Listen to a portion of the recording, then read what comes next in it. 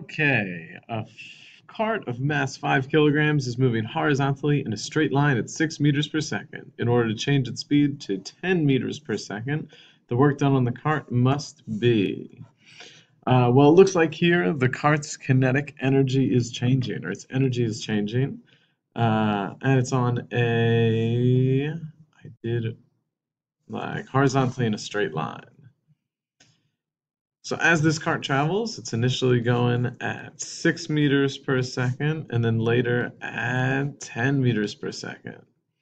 That's a change in energy. I'll be able to talk about this thing's initial energy plus any work done, and that's going to be equal to the energy final. Or 1/2 mv I squared plus the work done that I'm looking for equals 1/2 mv final squared.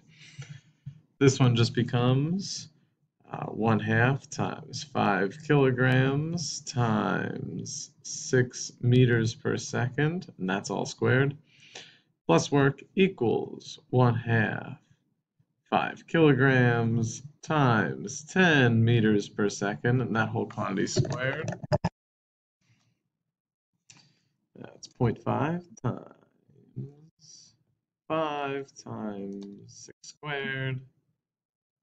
That's 90 joules initially, plus the work equals 0.5 times 5 times 100, 250 joules. That means the work done looks like it has to be 160 joules.